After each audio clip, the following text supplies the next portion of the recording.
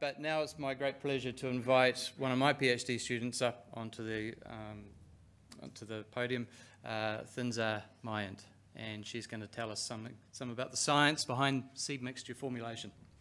Thinzar.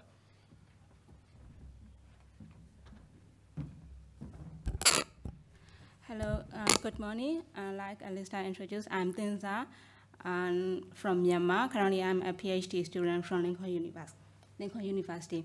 Now I'm going to present a part of my research finding with the title of Optimal Pasture Mixes Dependent on Nitrogen Fertility. So the objectives of our experiment were to find the best seed mix that can maximize dry matter yield with greater forage quality, and also to study whether the best seed mix dependent on nitrogen fertility. So our experiment included 10 different seed mixtures that were comprised of perennial ryegrass, white clover, and plantain.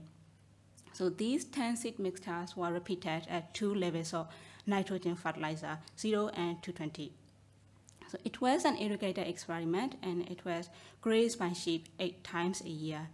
We measured dry matter yield over 4 years. So these control plots showed the effect of the proportion of species in the mixture and the effect of nitrogen fertilizer on annual dry matter yield. So we can see we have 3 monocultures, ryegrass only, plantain only, white clover only, and also we have 3 binary mixture and 4 different 3 species mixture. So the total is 10 and repeated at 2 levels of nitrogen fertilizer. So in control plots, the lighter green color represents the lower dry matter yield, and the darker green color represents the higher dry matter yield. So without nitrogen fertilizer, perennial ryegrass produced 16.8 ton of dry matter yield, and plantain gave 16.6 ton, and white clover dry matter production was 14.9 ton. So without nitrogen fertilization, the maximum dry matter yield was given by perennial ryegrass and white clover binary mixture and ryegrass and plantain binary mixture. But the interaction between ryegrass and white clover was stronger than the interaction between ryegrass and plantain, because we can see the wider surface with darker green area on this side.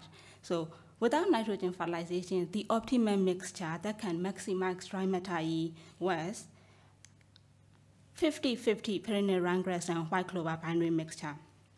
It can produce 20.6 ton of dry matter production with less than 3% of wheat, 11 megajoule ME, and 22% of crude protein. So this optimum mixture produced 4.8 ton more dry matter yield than the average dry matter yield of ryegrass and white clover monoculture because of species interactions between ryegrass and white clover. For example, nitrogen fixation by white clover, and ryegrass used that nitrogen. And when nitrogen fertilizer was added, perennial ryegrass and plantain production was increased by 2.3 ton each. But white clover production was not affected by nitrogen fertilizer application.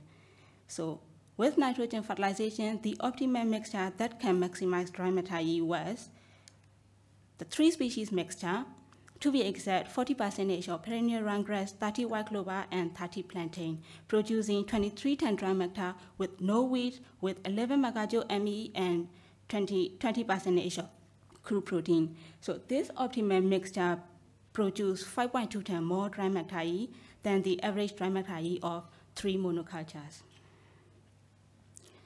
So as take-home messages, we can tell the optimal seed mixture that can maximize dry matter yield dependent on nitrogen fertility. So according to our experimental results, without nitrogen fertilization, the optimal mixture was 50-50. Ryegrass and white clover binary mixture, that percentage was based on seed count. So in terms of soil rate, for example, we can use 3 kilograms of white clover to be added into 10 kilograms of perennial ryegrass. But if we would like to use the white coated white clover seeds, we need to use more than 3 kilograms. With nitrogen fertilization, 2.2 kilograms of white clover and 6 kilograms of plantain can be added into 10 kilograms of perennial ryegrass seeds to get the optimal proportion. Yeah, that's all my presentation. Thank you so much.